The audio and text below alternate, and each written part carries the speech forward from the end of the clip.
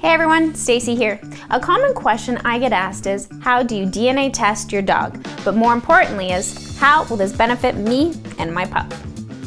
For the average pet owner, by determining what and if any condition your pup is at risk for, you can take steps to help prevent problems from surfacing through dietary or lifestyle changes. DNA testing will better prepare you and can help prevent certain issues from manifesting. It can also be beneficial for breeders to determine if a dog is fit to be bred and can also enable them to produce a certain color or look by matching their dog with another dog's desirable DNA.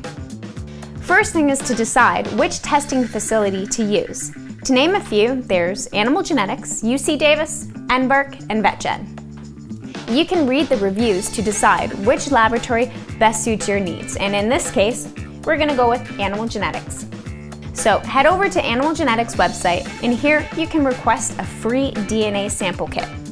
There's 3 different types of testing methods. Blood samples and dew claw samples are for puppies under 6 weeks, or the less invasive cheek buccal swab is what we'll be doing today. You will have to do a bit of research to see which tests you will need to have done for your specific breed.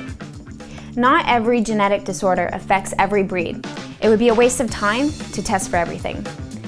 Many companies have predetermined testing suggestions depending on the breed.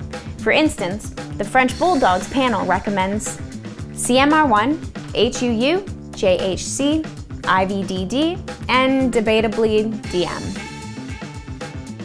When sending in the samples, there's certain rules to follow to avoid contamination and sample breakdown. Be sure that your puppy has not eaten anything within the last hour. This avoids food particles being caught in the swab and contaminating it. It's also important to place the sample in a paper envelope and not a plastic bag.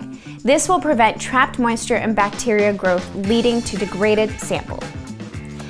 When taking the sample, be sure to place the buccal swab between the gum and the cheek and twist and turn for approximately 15 to 20 seconds.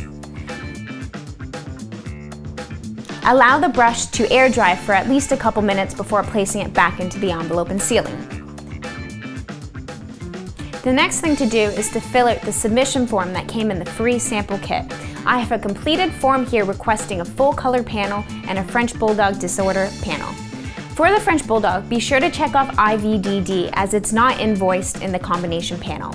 Payment is required on the submission form and is required upfront. Once the sample is received, it can take a few weeks to obtain the results. You will receive your results by email or mail, depending on the company. Now keep in mind that this is meant as a guideline for you on what the process will look like. Be sure to always read and follow any specific instructions provided to you by the testing company. Thanks for watching, and be sure to subscribe for more videos.